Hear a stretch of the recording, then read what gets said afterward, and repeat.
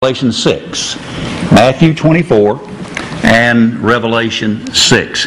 That's a good idea, Brother Eugene. I think that we ought to do that. And then when we order our tracts the next time, we'll just have that put on there. Brother Eugene is full of a lot of good ideas and very faithful. I just wish that Brother Eugene would continue to remember to say we will receive the offering. We will not take the offering. Now, sometimes I've thought about it. Let's just take it. Amen? Let's just take it. And just go back and take it. And get what we need and then move on. But until that time comes, let's receive the offering, my brother. And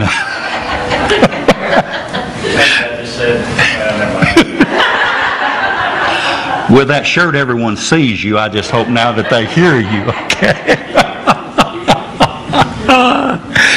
We're in Revelation 6. We just introduced Revelation 6 last Sunday evening.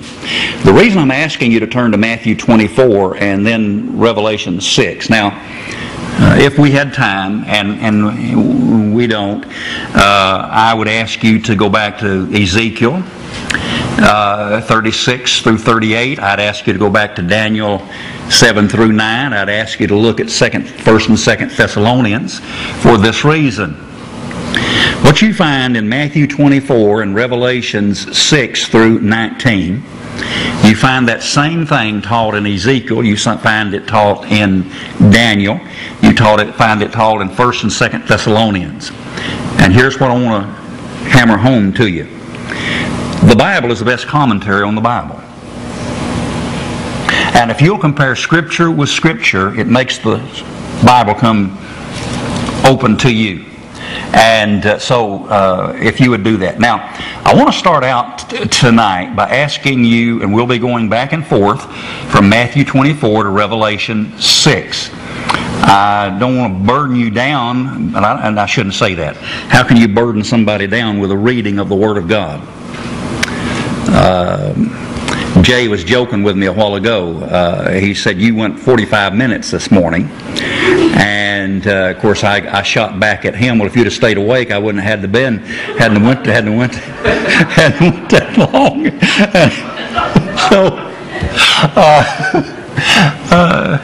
But you know, I thought about this. We'll go to a movie and spend 3 hours in a movie and not say a word about it. No, because you would sleep through the whole thing. Just sit back here and listen, okay? And we do a lot of things that we'll spend hours doing, won't we? I'll go to a Tennessee football game, drive to Knoxville, walk a half a mile after I park, and go up and sit in them hard seats and spend 3 hours there, and then walk all the way back, fuss and gripe and complain about the way they played all the way back, and not think anything about it. But we go to church and 30 minutes or 45 minutes is too long to sit and listen to the Word of God. The message this morning was primarily to unsaved people. What if there was someone here this morning that was deeply convicted about their salvation? Would you have wanted me to make the message clear? See? And so I understand, I understand about time and so forth. The seat can only endure what the mind can process. But anyway, I think it's important. So what I want to do tonight is I want you to see how Matthew 24, you can take and break it into 3 sections. And those 3 sections in Matthew 24 fit perfectly in Revelation 6 to chapter 19. They fit perfectly. Now let's begin by reading verses 1 through 3 in Matthew. And Jesus went out and departed from the temple, and his disciples came to him to show him the buildings of the temple. And Jesus said unto them, see ye not all of these things? Verily I say unto you, there shall not be left here one stone upon another that shall not be thrown down. Now look at verse 3. And as he sat up on the Mount of Olives, the disciples came unto him privately, saying, Tell us. The disciples are very interested about the future. Jesus was about to go away. They were not going to have him. They were not going to have him. They wouldn't be able to ask him questions. So he had made some statements about the future that got their attention. And they wanted to know some things. I hope that's your desire. I want to know some things. I want to know about the Scripture. I want to know about the future.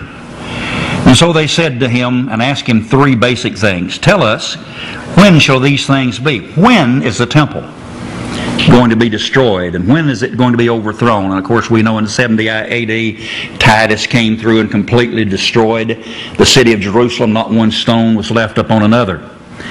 And then, what will be the sign of thy coming? Now let me insert something here. The rapture needs no signs to let us know that it's going to happen. We don't know when it's going to happen. No man knows the day. No man knows the hour when our Lord is going to come. But there are signs to the children of Israel to know when the great tribulation is going to begin. You see, the first 3.5 years is called the tribulation. The last 3.5 years is called the great tribulation. Remember in Revelation 6 to 19, there are 3 sets of judgments.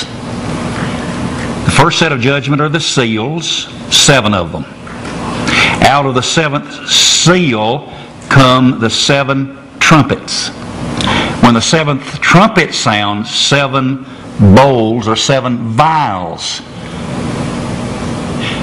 The 7 vials are the most intense.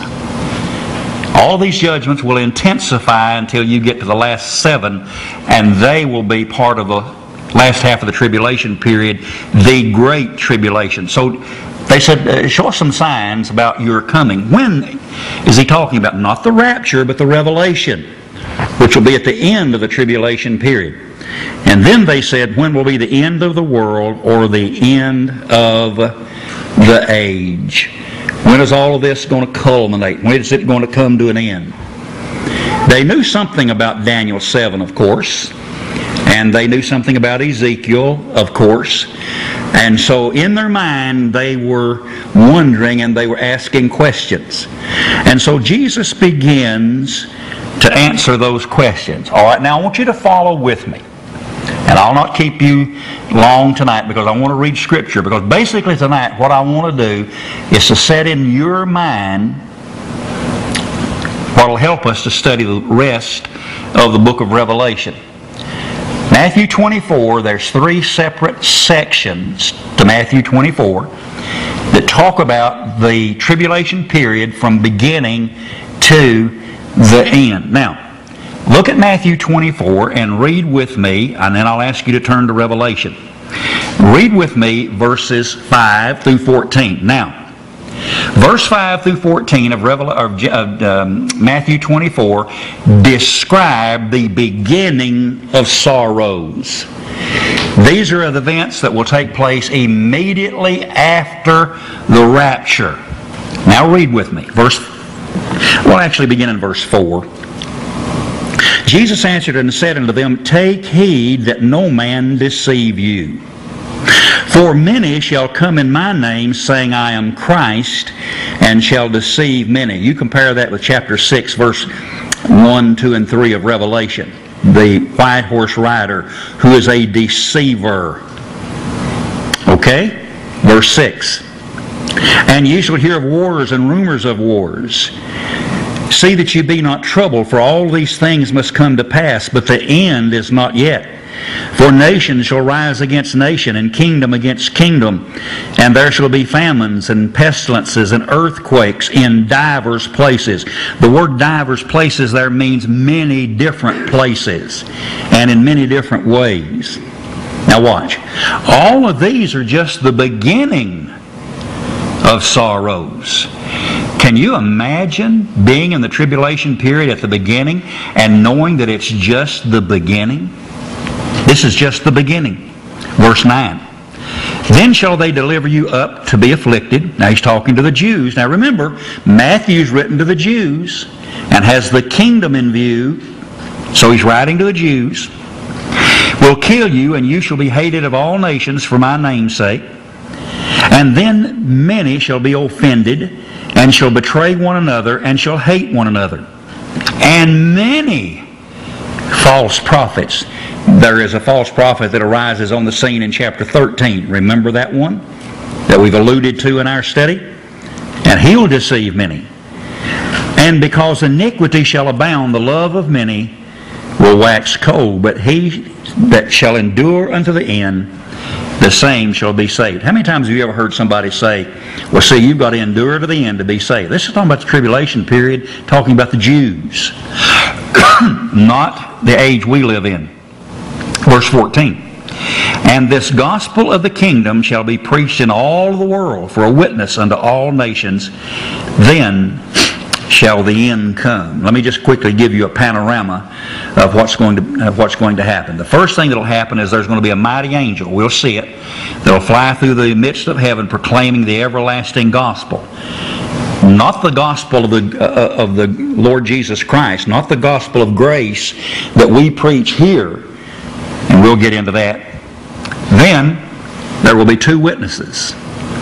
Some people say that it's Moses and Elijah. Some say that it's John and Elijah. I'll leave that up to the theologians. But they will minister. And they will be killed. But as a result of their ministry, 144,000 Jews, all men, all virgins, will preach during the last half of the tribulation period. Now there is disagreement and there is different ideas as to what all that entails. And we'll try to give you the different ideas as we get to them. But with an open heart and with an open mind. So the gospel is going to be preached, and this is the way that it will take place. So now remember, this is the first half of the tribulation period. Now turn over to Revelation 6. Revelation 6, and read with me, and I'm going to ask you to read with me or follow along with me as I read the entire chapter. See how it fits what Jesus said about the beginning of sorrows. And I saw when the Lamb. Now who is the Lamb? Jesus. Now keep in mind, who is opening the seals? Jesus. He can't be the white horse rider, because he's opening the seals. So it has to be the Antichrist, as we looked at last week. And I heard, as it were, the noise of thunder. Now remember, we said that talks about coming judgment. One of the four beasts saying, come and see. Now what he's saying is, if you weren't with us last Sunday night, what he means is this, two things. Be going is one thing, but the next thing he's saying is this: give close attention to what is going to happen. I want you to understand. I want you to be able to decipher these events and the meaning of them. So, if it's important to know and study prophecy in that day, it's certainly important in this day. Now verse 2. And I saw, and behold, a white horse, and he that sat on him had a bow. And a crown was given unto him, and he went forth conquering and to conquer. This man is setting out to conquer the world. How would Jesus fit into this? You see, now he will, of course, a bow but no arrows. He will set up his regime peaceably through deception. But now remember, the Jews will be made to believe that he is the Messiah. And we'll get into all of that when we get there. Now watch. That's the first seal. Goes forth conquering and to conquer. But remembering what we read in Matthew, look at verse 3. And when he had opened the second seal, I heard the second beast say, come and see. And there went out a horse that was red. War. There will be wars and rumors of wars. Isn't that what Jesus said? And power was given to him that sat thereon, that he should take peace from the earth, and that they should kill one another. And there were given unto him a great sword. Antichrist will make a pact with the Jews for 7 years. They will receive him as the Messiah, but he will set up his regime, and when he does that, later on, he's found out for who he really is. And then all kinds of things break out. Now look at verse 5. And when he had opened the third seal, I heard the third beast say, Come and see. And behold, lo, a black horse, famine. And he that sat on him had a pair of balances in his hands. And I heard a voice in the midst of the four beasts say, A measure of wheat for a penny, and 3 measures of barley for a penny, and see thou hurt not the oil and the wine. I've said to you this before, let me say it again. Some of you have not been with us. A man will work all day long, and he'll only be able to buy enough bread. And by the way, the bread is not it's not colonial bread. It's the kind of bread animals eat. If you look at it carefully, that's all he'll be able to buy and purchase for a whole day's wages. Bread that would normally be given to animals would be thrown out to the animals. Notice in verse 5 again, he talks about a pair of balances in his hands. This is very important. We'll look at it a little bit later on. Now verse 7. And when he had opened the fourth seal, I heard the voice of the fourth beast say, Come and see. And I looked, and behold, a pale horse. And his name that sat upon him was Death, and hell followed with him. Death claims the body. Hell claims the soul. Okay? Power was given unto him over the fourth part of the earth to kill with sword and with hunger and with death and with the beast of the earth. And he had opened the fifth seal. I saw under the altar the souls of them that were slain for the word of God and for the testimony which they held. And they cried with a loud voice, saying, How long, O Lord, holy and true, dost thou not judge and avenge our blood on them that dwell on the earth? White robes were given unto every one of them, and it was said of them that they should rest for a little season until their fellow servants also and their brethren should be killed, as they should be fulfilled.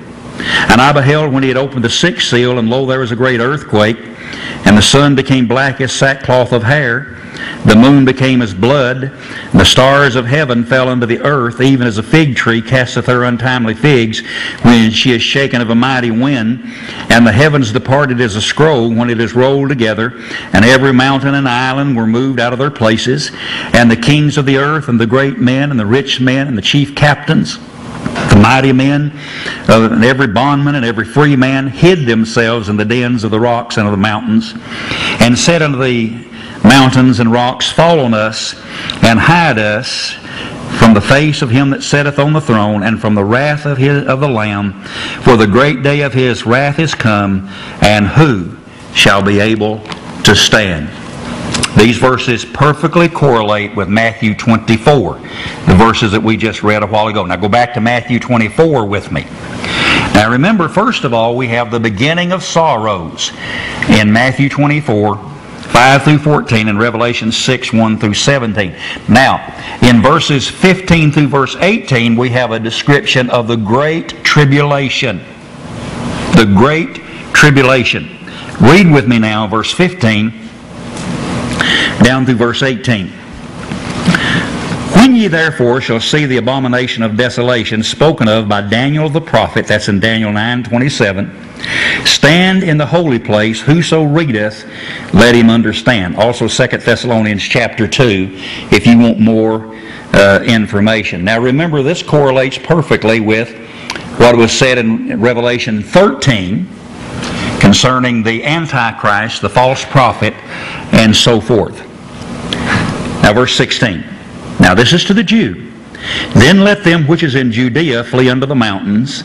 Let him which is on the housetop not come down to take anything out of his house. Neither let him which is in the field return back to take his clothes. Things are continuing to escalate on a scale insurmountable. And now the tribulation period, the Great Tribulation is beginning. Now turn to Revelation 8. I'm not going to read. Our time's getting away. I'm not going to read all of this. You do it when you get home. But turn to Revelation chapter 8 and let me continue to read and show you how these verses fit perfectly with the verses that we just read. Revelation 8. And when he had opened the seventh seal, there was silence in heaven about the space of about half an hour. Now remember, the three sets of judgments, seals, trumpets, and vials. Okay? Verse 2. And I saw the seventh angel which stood before God, and to them were given 7 trumpets, and another angel came and stood at the altar, having a golden censer. And there was given unto him much incense, that he should offer it for the prayers of all of the saints upon the golden altar which was before the throne. And the smoke of the incense which came with the prayers of the saints ascended up before God out of the angel's hand. And the angel took the censer and filled it with fire of the altar, and cast it into the earth. And there were voices and thunderings and lightnings and earthquakes. And the 7 angels which had 7 trumpets prepared themselves to sound. The first angel sounded, and there followed hail and fire mingled with blood, and they were cast upon the earth. And the third part of the trees were burned up, and all of the green grass was burned up. I'll leave that for you to read the rest of it at home and study it and compare it with Matthew chapter 24. So we've got the beginning of sorrows. We have the tribulation period, but now turn back to Matthew 24, and let's read 19 through 31, and we'll see the revelation of the Son of Man, or the coming of the Son of Man, the question that the disciples asked. Go back to Matthew 24 now, beginning in verse 19. And woe to them that are with child, and to them that give suck in those days. Can you imagine a woman expecting? How awful that's going to be for them. Or a woman that has a small child, how awful that's going to be for them. Verse 20, but pray that your flight be not in the winter, nor on the Sabbath day. Why? Because the winter would be terrible. That would make it even worse, wouldn't it? And why the Sabbath day? Well, according to the Jewish law, you could only go a mile. You could only walk a mile on the Sabbath day. And so the Jewish way of looking at things is they would be breaking God's law. And of course, we do know that in the tribulation period, God has returned to the Jew. Let me add this. Something else that will help you in your study. If you'll read carefully the book of Romans, chapter 9, 10, and 11, you will see Paul giving us Israel's past in chapter 9, their present in chapter 10, their future in chapter 11. And those chapters correlate with what we're reading. Verse 21. And then shall be the great tribulation, the outpouring of all of it now, such as not since the beginning of the world to this time, nor ever shall be. And except those days should be shortened, there should no flesh be saved. But for the elect's sake, those days shall be shortened. The elect, the Jews. Remember, God's not through with the Jew yet. He will return to them. Also remember this, the saints are already in heaven. We've already been raptured. We've been taken to heaven. You say, what about the unsaved man? Strong delusion will be sent, that he'll believe a lie, that he will be damned. And we'll get into those things a little bit later on when we get to them. Verse 23, but if any man shall say unto you, lo, here is Christ, or there, believe it not. For there shall arise false Christ and false prophets, and shall show great signs and wonders, inasmuch that if it were possible that they should deceive the very elect. But behold, I have told you before. Wherefore, if they shall say unto you, behold, he is in the desert, go not forth. Behold, he is in the secret chambers, believe it not. For as the lightning cometh out of the east, and shineth even unto the west, so shall also the coming of the Son of Man be. For wherefore the carcass is, there shall the eagle be gathered together. Immediately after the tribulation of those days, the sun shall be darkened, the moon shall not give her light, the stars shall fall from heaven, and the powers of the heavens shall be shaken. This is in no way could be the rapture. No way could this be the rapture. Those things are not mentioned with the rapture in the Scripture, but they are with the revelation of Jesus. Verse 30. And then shall appear the sign of the Son of Man in heaven. Then shall all of the tribes of the earth mourn, and they shall see the Son of Man coming in clouds of the heaven with power and great glory. And he shall send his angels with a great sound of a trumpet, and they shall gather together his elect, the Jews, from the four winds of one end of heaven to the other. Now real quickly, turn to Revelation 19. Revelation 19.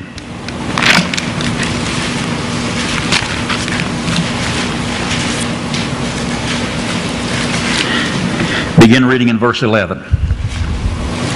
And I saw heaven open, and behold, a white horse. And he that sat upon him was called Faithful and True, and righteousness he doth judge and make war. Is this a real horse, or is it figurative? Does it really matter? Doesn't really matter. Let's say that it is a white horse. So? But a horse in the Bible, and especially a white horse, refers to tremendous power. Jesus is coming in power. And in righteousness he is judge and make war. His eyes are a flame of fire, and on his head were many crowns. And he had a name written that no man knew but he himself. Now, is this the description of the Antichrist? Is this the description of the white horse rider in chapter 6? Absolutely not. He was clothed with a vesture dipped in blood, and his name is called the Word of God. And the armies which were in heaven followed him upon white horses, clothed in fine linen, white and clean. And out of his mouth doesn't come a bow, but what? A sharp sword, that with it he should smite the nations, and he shall rule them with a rod of iron. And he treadeth the winepress of the fierceness of the wrath of Almighty God. And he hath on his vesture and on his thigh a name written, King of Kings and Lord of Lords. Our time is up. We'll stop there for tonight, but I just wanted you to see the comparison between Matthew 24 and Revelation 6 to chapter 19, and how they correlate and how they fit perfectly. Next week we'll begin with the first seal, and we'll finish chapter 6 next week and look at the different riders that come out and look at them one by one. So I want you to be praying about that. Now, where does wisdom come from? Comes from the Bible, doesn't it? Who gives you the wisdom to understand the Bible? The Holy Spirit. Here's what I want you to do. I want you to be a student of the Bible. And I want you to say, Lord, let your Holy Spirit teach me as I study your Word. Now, I will make you this promise as we study Revelation. I will try to give you Scripture. I'll not try to give you what I think, because what I think doesn't mean spit. But it's what this book says that counts. Be a student of the Bible, and when you make a statement, be able to back it up with Scripture. And then all you can do is leave it with the Lord. So, in your study of Revelation, compare Scripture, because the Scripture is the best commentary on the Scripture. Let's stand and we'll be dismissed in prayer.